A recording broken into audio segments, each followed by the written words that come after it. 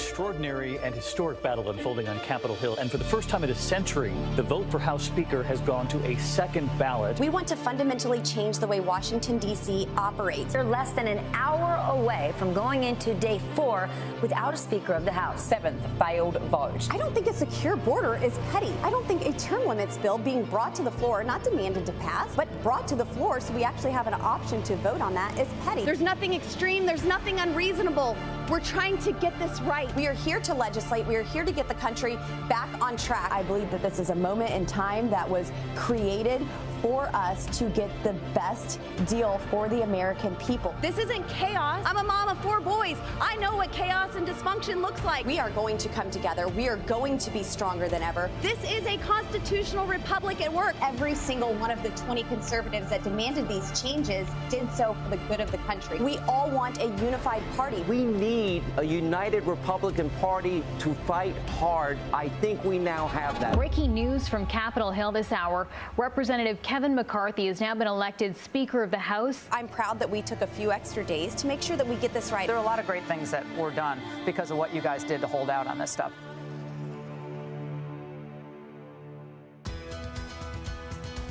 Ladies and gentlemen, please welcome from Colorado, Congresswoman Lauren Boebert.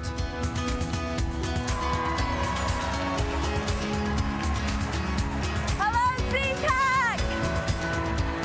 It is wonderful to be with y'all. Look at you.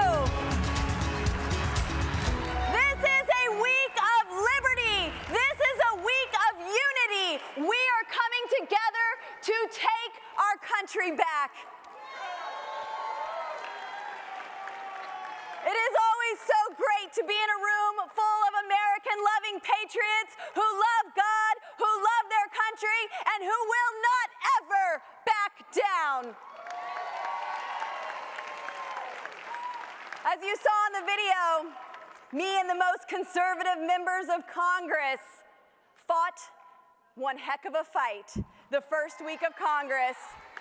We heard from you. You said that Congress is broken, and we went to D.C. to fix it, and we did not back down. We came to make historic, fundamental changes in Washington, D.C., and that's exactly what the American people have been demanding.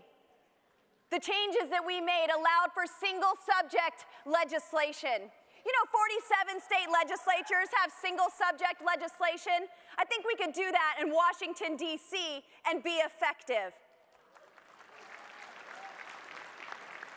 Last year, the Democrats disgracefully would title a bill one way and then load it with a bunch of garbage that had nothing to do with the title, like the shameful infrastructure bill, $1.2 trillion, where less than 10% went towards actual infrastructure. Or what about the Inflation Reduction Act, aka the Green New Deal?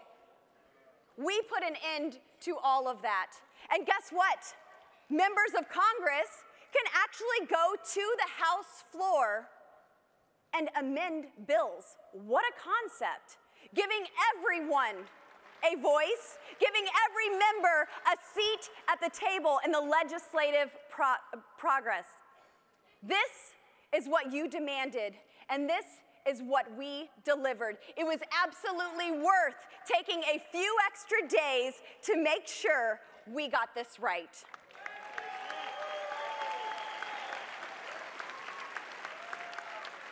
But we have to make sure that these promises made and these promises that are kept keep on happening. We cannot slow down, and if anything, we need to get more aggressive. Some people say, hey, it's only March, but I say, it's already March. There are many things that we must do in this House majority that you, the American people, have entrusted us with. There is a lot of oversight that we need to do in this Congress. There are many agencies in the federal government that have gone woke. And you know the saying, folks, if you go woke, you go broke. We are going to make sure that all of these agencies that have been working against you, that have been weaponized against you, the American people, have congressional oversight, have an audit, and if there is any woke program in these agencies, it is immediately defunded. That's right, part of the Speaker concessions, we now fund the government as intended. We have gotten rid of the horrific omnibus bills. And this is our opportunity to not just get spending under control, but to ensure that we have the right policies. In these 12 appropriations bills, we have to make sure that we are undoing everything the left has done legislatively to destroy our country. Every diversity, equity, and inclusion program, every ESG rule, every woke initiative in our military must be uprooted and completely defunded.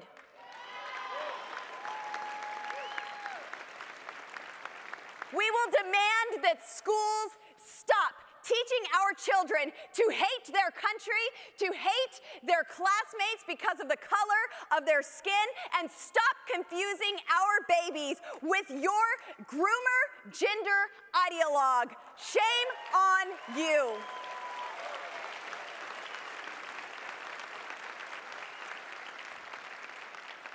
Every one of these agencies, every last one of them needs an audit. The federal government has become too big. The only 3 letters that our founding fathers ever thought were necessary are USA.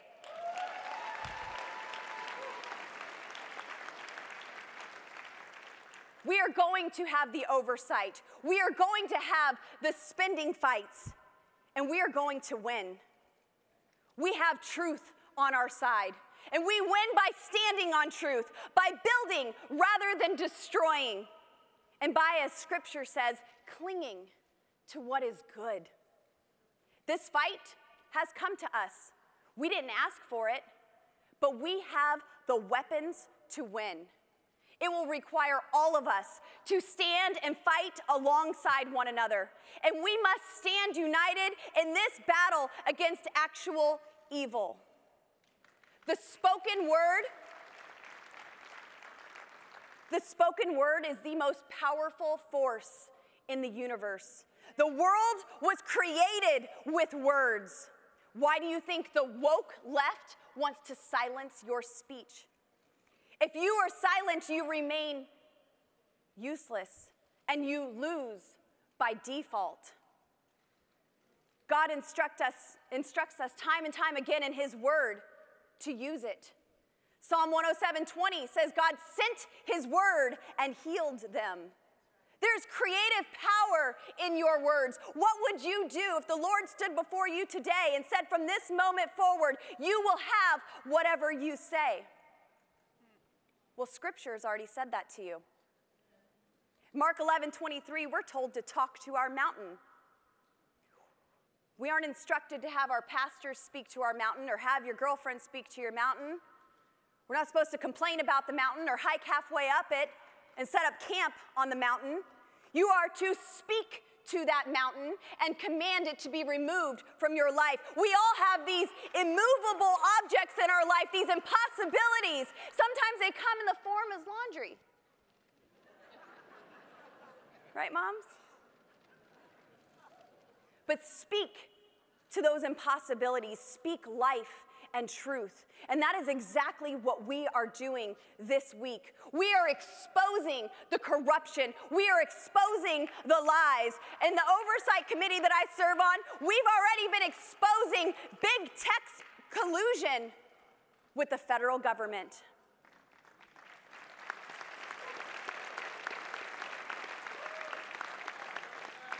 Your federal government has been weaponized against you. They have been sent to silence you. They colluded with big tech to censor the Hunter Biden laptop from hell's story. And we are going to continue to investigate Hunter Biden, not because he's a bad painter or bad at taking selfies or, you know, feels a little too free in a slip and slide every now and then. We are going to investigate Hunter Biden because he has used his father's positions in government for shady business dealings with Ukraine and China. We no longer need a resident in the White House. We need a president who puts America first and not his business dealings with corrupt foreign countries. I think the man that we need to put back in the White House will be here center stage tonight. It's time we get real leadership back in the White House. Someone who actually cares about you and puts you first. Isn't it disgusting when you can't tell where the FBI ends and where big tech begins? I have called for 230 protections to be removed from these big tech companies who are hiding behind Section 230, and they are acting like editors rather than publishers. This is unacceptable, and you deserve so much more. You know, my friend Congressman Matt Gaetz, he said, great hair. He said, we have issued tens of subpoenas. Well, those are rookie numbers, folks. I think we need to get those numbers up to the hundreds because every federal agency needs to come and speak and testify before Congress about what has been going on. You, the people, deserve to know what your government is up to.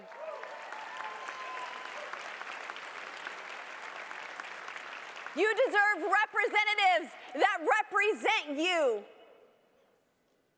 You deserve representatives who understand that we work for you, not the other way around. There's so much enthusiasm in this movement. I'm excited to be a part of it. Don't let anyone grow weary in this time. We have just begun winning. We took back the House, and I'm excited about our slim majority because that gave us leverage to actually do something. Leverage to govern as we campaign, rather than looking at that R next to our name and thinking it stands for rollover. For the first time in a long time, CPAC, conservatives are winning.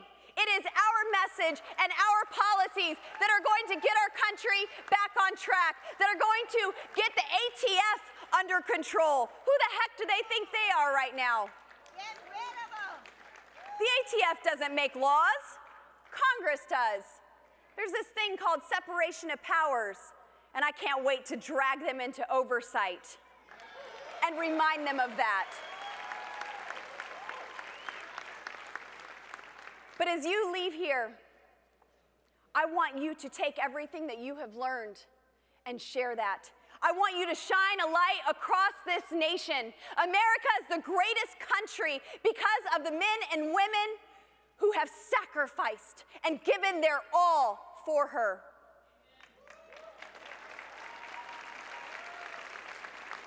I'm tired of these politicians who think that they give you your rights and think that they're better than everyone else, set out to destroy this great country.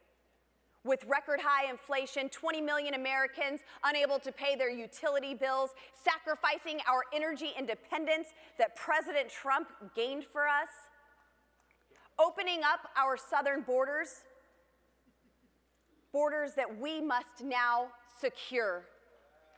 And that must be a part of every funding debate that we have. Because we aren't going to fund a borderless country, and we are not going to fund tyranny any longer. But as you shine your light, shine it bright in your family. Shine it bright in your community, in your churches, in your schools, in the grocery store. Don't ever let anyone put you in the darkness, hide you out. You are the great American comeback. And together, we are restoring America back to where it belongs. We are taking our children back. We are taking our country back. We are closing our borders. We are making America what we know it to be, a country that is more exceptional than any other because our people are so great and we are united. CPAC, this is a great week of encouragement. I hope you leave here strengthened and encouraged, built up, and stronger than ever. I love you all, and God bless you. Thank you.